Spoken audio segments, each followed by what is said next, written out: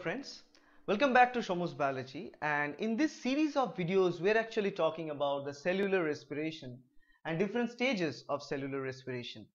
In the last three videos we talked about the overview of respiration, then glycolysis, then PDH, and this video we are going to talk about Krebs cycle, because this is the third and one of the most important steps of cellular respiration. One thing we should always know, that Krebs cycle involved in the cellular respiration scheme if the process is undergoing aerobic mode of respiration.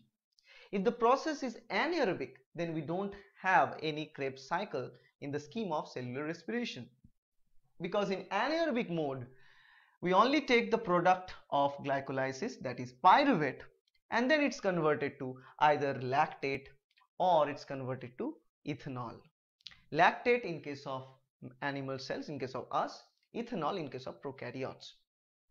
So now if we look at here in the third step, that is the Krebs cycle in oxidative mode or aerobic mode, because this step requires oxidation of acetyl-CoA, and not only the oxidation of acetyl-CoA but oxidation of further downstream products that are going to be produced from acetyl-CoA.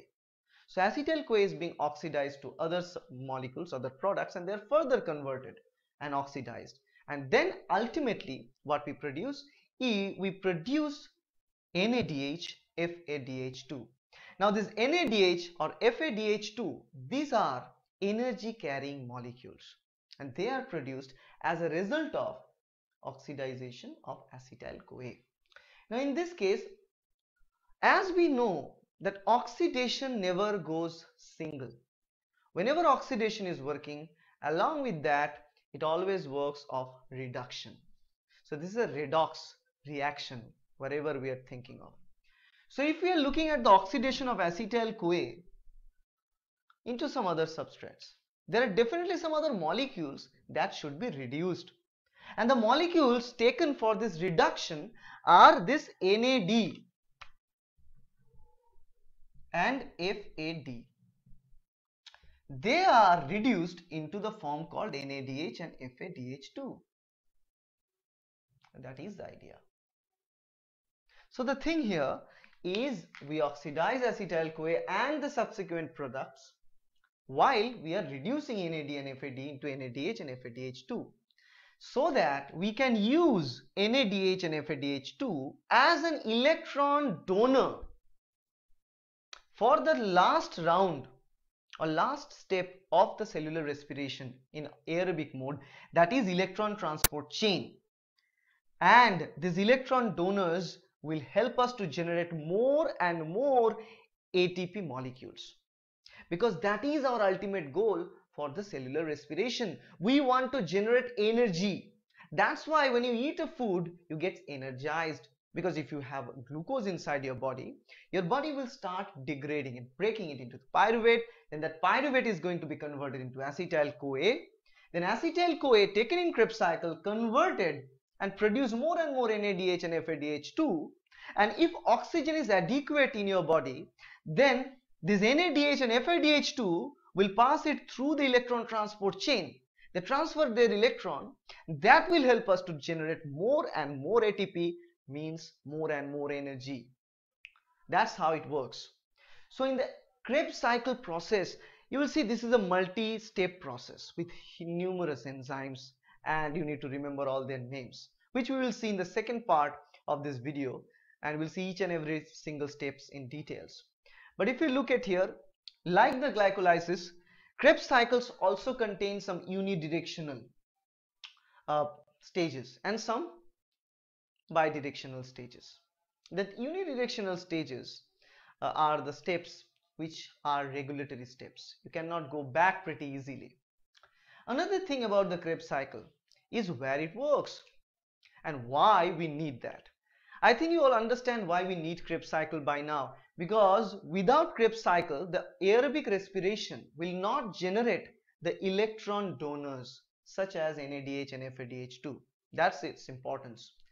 The second part, that's where it works. Krebs cycle always works inside the matrix of mitochondria. So if you look at a matrix, I recently deleted the picture. In the last video I already drew the picture of mitochondria. So let's look at here. It will look something like this. So this is the matrix of mitochondria. Now we know once the pyruvate is produced after glycolysis, pyruvate is taken directly inside the matrix with the help of transporter proteins that are present on the mitochondrial membrane. Now once pyruvate is entered into the matrix of mitochondria, then it is converted into acetyl-CoA. And once it produces acetyl-CoA there, this acetyl-CoA is taken in Krebs cycle in multiple stages in the mitochondrial matrix, and they will produce NADH and FADH2 at the end of Krebs cycle, which are also present in the mitochondrial matrix. Because now we will see this last step of cellular respiration or electron transport chain, that thing occurs in the membrane of mitochondria. And we need NADH and FADH2 in the matrix of mitochondria for electron transport chain to occur properly. And we also need the presence of oxygen for this process to properly occur. So these are the complete steps. Now if you see the second part of these detailed stages, you will see actually in the process of Krebs cycle, we never generate any single molecule of ATP. It's not generated. Only one molecule of GTP is generated, and actually two molecules of GTPs are generated, but no molecules of ATP is generated in Krebs cycle. But still, after the Krebs cycle, we produce many more NADH and FADH2 that are further energetic compared to ATP, because you will see one molecule of NADH is going to give you approximately 2.5 or 3 ATP molecules generated after electron transport chain, while one molecule of FADH2 is going to help you generate 1.5 or you can say 2 molecules of ATP after electron transport chain. And that's what makes it really important for Krebs cycle to continue.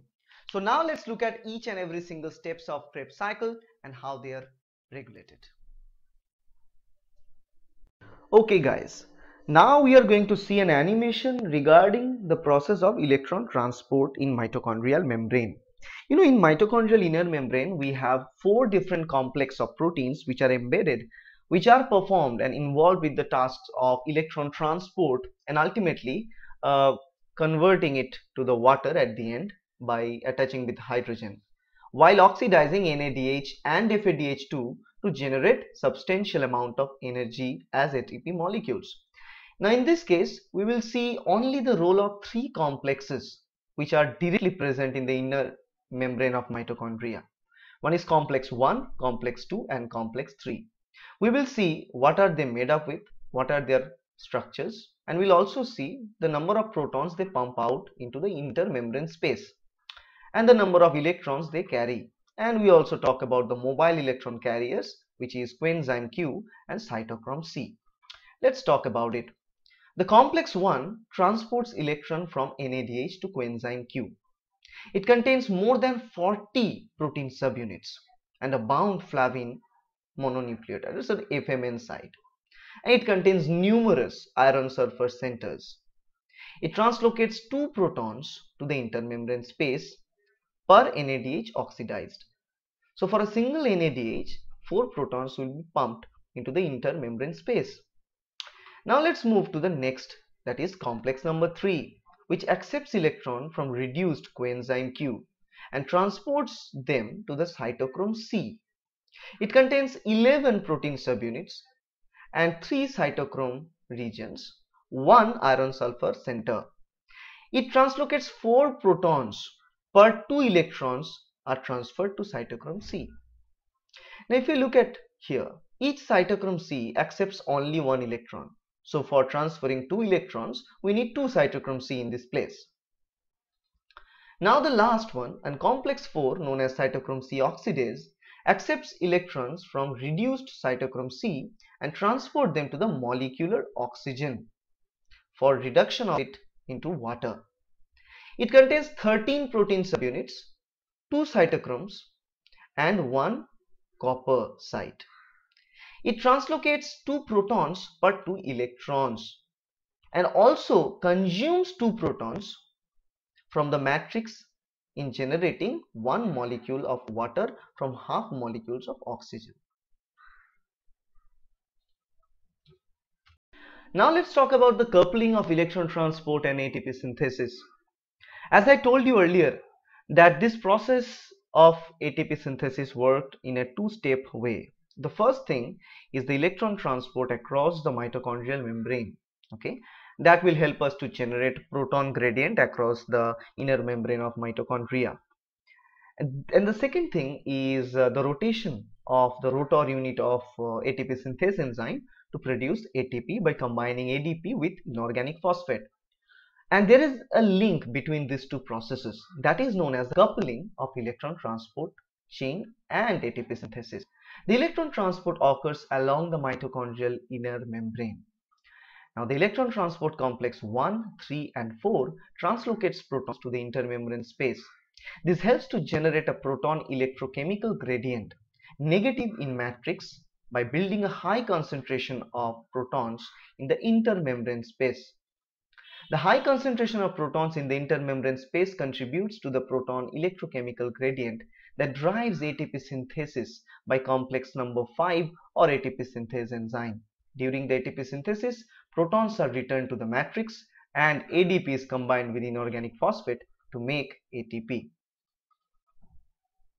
Now earlier we saw that after the electron transport chain there is complex 5 or also known as ATP synthase. It has a motor unit and a stator unit that holds it together. The rotor units start rotating and start attaching ADP with inorganic phosphate to convert it into the ATP. But the question is how exactly this motor works. Let's look at that in much more details. F1 has 3 chemical units. F1 is a part of this ATP synthesis and 3 chemically identical units but conformationally distinct, and distinct based on the alpha beta protomers. Each protomer has one catalytic site for ATP synthesis. Now on the other hand, if you look at this O is the open conformation which has a very low affinity for the substrates or products.